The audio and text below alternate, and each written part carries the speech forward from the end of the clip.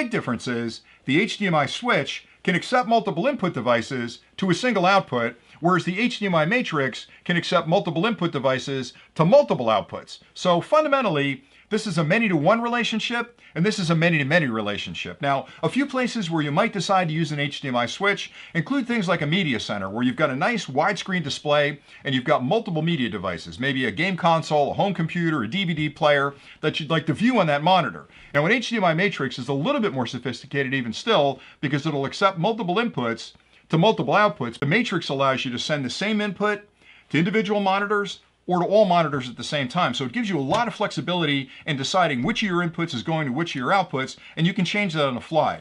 So it gives you a lot of flexibility not only in deciding which input's sent to which output, but also how far away that output has to be.